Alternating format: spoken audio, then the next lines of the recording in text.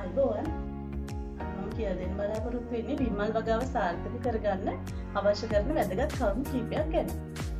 බිම්මල් වගාව තුළ ප්‍රෝටීන් දක්නට ලැබෙනවා නම් අපිට පුළුවන් ඒක පාලනය කර ගැනීම සඳහා අලුහුණු ජලය දිය කරලා මික්සි වලින් ස්ප්‍රේ කරන්න පුළුවන්. ඒ වගේම අලුහුණු බිමට දාලා අතු ගන්න පුළුවන්.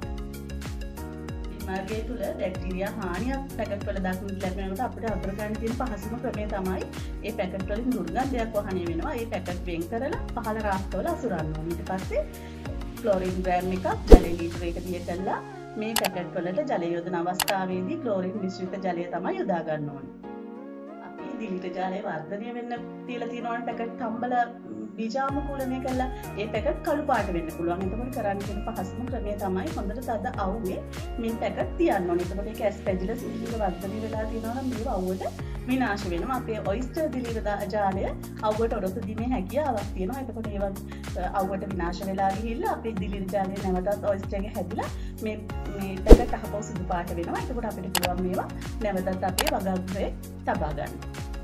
අල්ලගාරදී අපි දක්නට ලැබෙන තවත් හානියක් තමයි මේ පැකට් මේ විදිහට දිලිට ජාලය වර්ධනය වෙන්න තියලා තියෙනකොට මේ වගේ ලොකු කණුනේ මේකේ මාධ්‍ය කාගෙන පල්ලෙහාට ගමන් කරනවා. ඒක වළක්ව ගන්න තියෙන හොඳම ක්‍රමය තමයි අපි මේ පැකට් තම්බලා ගෙදරින් ගෙනහලා තියෙනකොට මේ වෙන්න මේවා උඩින් පත්තර පිටුවකින් ආවරණය කරලා තියන්න ඕනේ. ඒකට හේතුව තමයි මේ වගේ අපි තම්බලා ගෙනාවට පස්සේ ඇති වෙන ගන්ධයට මේ කුමින් ඇවිල්ලා මේ උඩ බිත්තර දානවා. ඊට පස්සේ අපි මේකට බිම්මල් බීජ ඇතුල් කරන්න මේක අපි විවෘත කරනකොට මේ ඒ බිත්තර මේක ඇතුළට යනවා. ඒ බිත්තර පුපුරලා තමයි ලොකු කණුවෙක් මේකේ වල දැකලා ඇති ගොඩක් බිම්මල් වගා කරන අයට ගොඩාක් ලොකු හානියක් නෙමෙයි. පැකට් 4-5ක් වගේ මේ හානිය දක්වන්න පුළුවන්. ඒකත් අපිට නතර කරගන්න පුළුවන්. බීජ දානකම් සිසිල් වෙන තියෙන පැකට් හොඳට පතර පිටුවකින් හෝ පිරිසිදු රෙදි කඩකින් ආවරණය කරලා තියන්න. ඒ වගේම අපිට මාධ්‍ය අපි හදනකොට බිම්මල් වලට අපිට පුළුවන් ලාඩප්ප කොළ, ඒ කියන්නේ වැටමාර කියලා ගොඩක් ප්‍රදේශවල හඳුන්වන කොළ වේලලා තේ කොළ වගේ වේලලා කිලෝ එකක් වගේ අපි කිලෝ 20ක් ගන්නකොට මාධ්‍ය කිලෝ එකක් වගේ එකතු කර ගන්න පුළුවන්. මේකෙන් අපි අදහස් කරන්නේ අස්වැන්න වැඩි කරගන්න. ඒ වගේම කොහොම කොළ වේලලා අපිට මාධ්‍යයට එකතු කරන්න පුළුවන් කෘමි හානිය අවම කරගන්න. ඒ වගේම කිලෝ 20කට කුකුල් කිලෝ එකක් වගේ එකතු කරන්න පුළුවන් මාධ්‍ය අස්වැන්න වැඩි කරගන්න.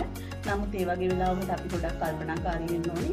අත්ආවරණ පාවිච්චි කරලා තමයි අපි කුකුල් පොහොර වගේ එකතු කරනවා නම් මාධ්‍ය අනාගතේ පිරවීමේ කටයුතු කරන්න ඕනේ. රබර් ලීකුණු හොයාගන්න අපහසු නම් අපිට පුළුවන් රබර් ලීකුණු කිලෝ 35කට 10 කිලෝ 7ක් වගේ එකතු කරලා අපේ මාධ්‍ය හදාගන්න.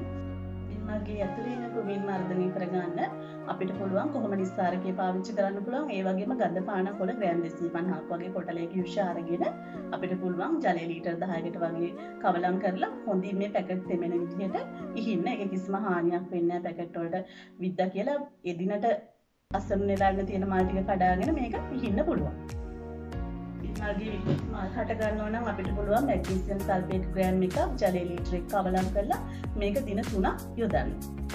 ඒකෙම පැකට් එකේ මුහුණ අලුත් කරපු වෙලාවට අපිට පුළුවන් මැග්නීසියම් සල්ෆේට් ග්‍රෑම් 30ක් ජලය ලීටර් 1 කවලම් කරලා මේක එකවරක් විතරක් යොදන්න.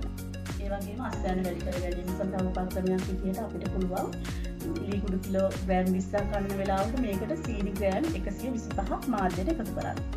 ඔයාලා මේ වීඩියෝ එක වැදගත් වුණා කියලා හිතනවා නම් අපේ YouTube channel එක subscribe කරන්න. ඒ වගේම පරිබෝධ පාලනය ගැන මම තවත් වීඩියෝ එකක් කරලා තියෙනවා.